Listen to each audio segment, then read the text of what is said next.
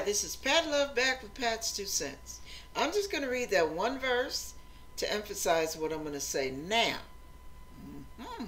Okay, I read from 1 Peter chapter 5. This time I'm only reading verse 8. Be sober, be vigilant, because your adversary the devil, as a roaring lion, walketh about, seeking whom he may devour. Yeah. You know, I'm going to share something with you. Now, I remember when I was young and I tried to get catch action, and I go to the nightclubs and brother be eyeballing me, I eyeball him, and yeah, you give all these little glances, he'll come over and ask you to dance, and you know, you're doing a little flirtation tango is what I call it. And you know where it's headed, but you're going to go through all the moves anyway, because that's part of the titillation. Well, let me share something with you.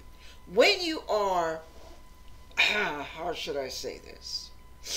Some of you don't just date one person. Yeah, thank you, Lord. I'm trying to come up with the right scenario so you get what I'm really saying.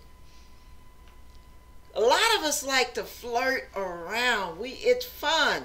It's an ego trip, isn't it? Right? You know, the brother looks like they think we look good, or the woman, the lady looks like, you know, she thinks you're handsome. And I mean, it's like, it's all fun, right? Whether you do anything with it or not, that's just part of the fun. But let me tell you something. Some of you date dangerously. Now, I'm not really talking about dating. I'm talking about something else. So listen carefully. This is one of the little crazy little parables I come up with. Some of you date dangerously. You see one man or one lady, and I mean, they look good. They are together from head to toe. They're well groomed. They're poised. They look like they have money coming and going. And they know where it's at. I mean, they know what's happening. You know, they know how to keep up with the nightlife and how to be cool, and you know, okay. Now, here's the trip. You date that one, and you get your ego stroked and some other things stroked. And then that person thinks that you're only seeing them. But then you happen to stumble onto someone else, and they're looking mighty fine in the summertime, and you want to wine and dine them. So you tiptoe your little self over, and you start another flirtatious encounter. And it's on and cracking, baby. Right? What about the other one? Oh, you can handle. Yeah, you can handle too. Yeah, okay. Yeah, go handle your stuff. But see, here's the trick. One of them might like to play too, and they're okay with you playing. But the other one's serious. They're not playing. It's all or nothing. They've taken a liking to you, and they're taking what you got with them seriously. But in your mind, you're playing. It's a date, not a commitment. You're not engaged. It's a date. And you have every right in the world to date someone else, now don't you? But the other person you're dating, they're screwing around and doing everything they're big and bad enough to do. But here's the comical part. They're okay with you dating that person. They don't care who you date. But they will give you hell on wheels if you try to marry somebody. You better not try to commit. Because once they have claimed you as their play toy, don't think you can just walk away like, okay, well, it's been fun. See you, wouldn't want to be here. Hell, they're like, where you going? I don't think so. You better get your little hiney right back up in here. So What I'm saying all that to say is, when you get into it, you start finding out there's drama. You go to work. Listen to what I'm saying. You go to work, and the one that likes toying around and got you as a toy, they'll show up on your job. They will stalk you. They will embarrass you in public. They will put all your business out on the street. But here's the trip. The one that you're dating that really likes you, they're getting hurt because they're suspecting that you're not only seeing them now, and they're really feeling the emotional pain of it. They're feeling betrayed.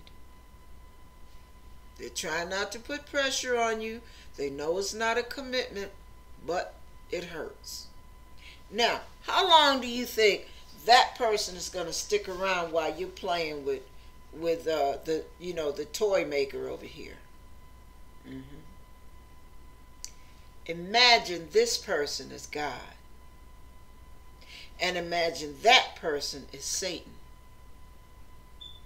You imagining? Come on now, come on, get those creative juices going. Come on, chop chop. Yeah, think about that. God knows you're not serious, but he's trying to work with you. Now, he knows what you're doing because God is all-knowing. He's trying to work with you, though, because he loves you and he's merciful. He understands those deep-seated needs that never got met when you were a child that makes you feel the need to be flirted with and toyed with and all that crap. So he's really trying to be patient, long-suffering with you. But his word does say, my spirit will not always strive with your mess. I'm putting it in my terms. My spirit will not always strive with you. Now, here you are with the boogeyman. You like this one because this one is like, they know what's happening and they like to play and they know you like to play and, you're good. They got their others, you got your others, and you got an understanding. So you think. Right? They come, you go, y'all do your thing, and you're dating him too, or you're dating her, whatever form that is. You're dating. You're screwing around. You're fornicating. You're dipping your little pen in the inkwell. So here you are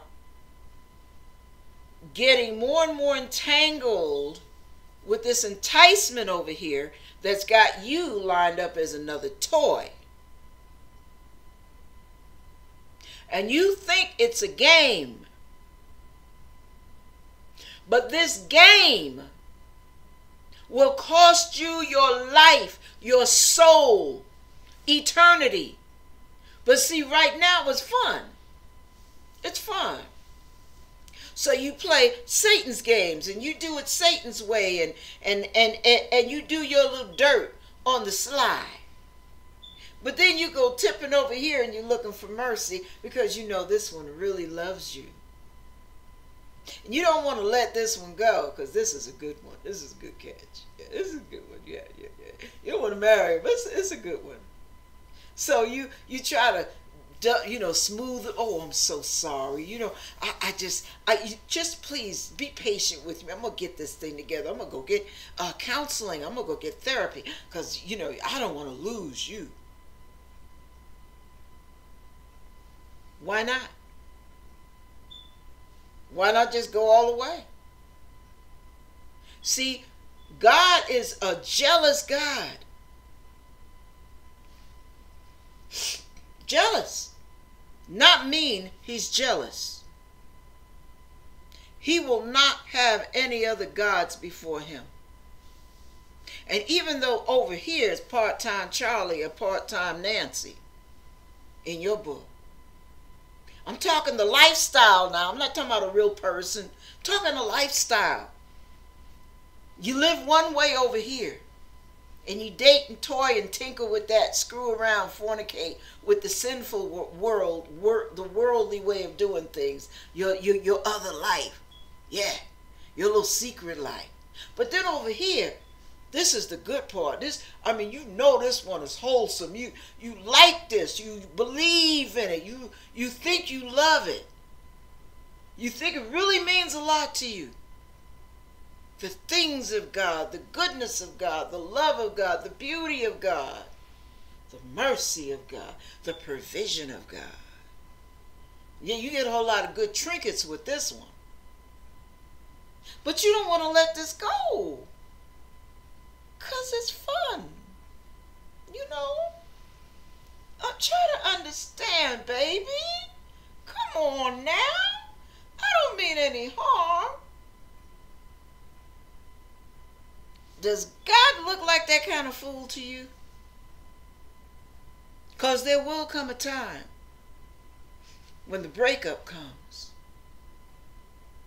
And God will say to you, choose.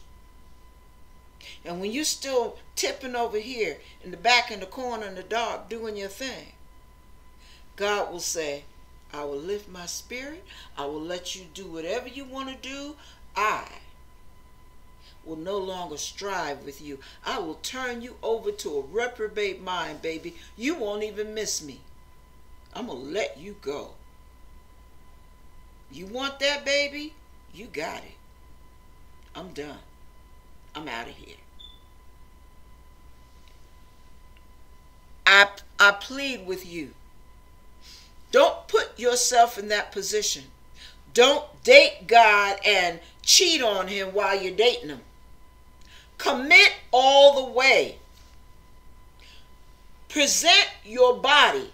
Romans 12:1. Present your, I beseech you therefore, brethren, by the mercies of God, that you present your bodies a living sacrifice, holy and acceptable unto God, which is your reasonable service.